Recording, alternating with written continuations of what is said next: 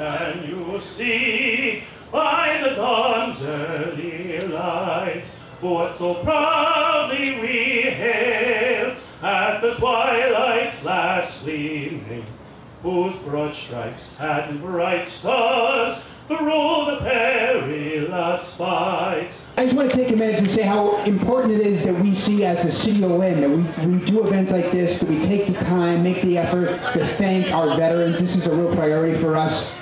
Both my grandfathers were veterans. They both fought in World War II. I had an uncle who fought in Korea and an uncle who fought in Vietnam, and that was a big part of my life growing up, is recognizing and thanking them for their service. I'm really proud with Mayor Nicholson to present our first check. It will go to the disabled and limbless vets in the amount of $10,000. The other check the Mayor and I would like to present on behalf of the committee goes to the Lynn Veterans Council, and it's also in the amount of $10,000. Thank you to all the volunteers who made today possible. It's a lot of hard work over the course of months, and in particularly on a long day like today in the sun. You guys did a wonderful job. Thank you so much.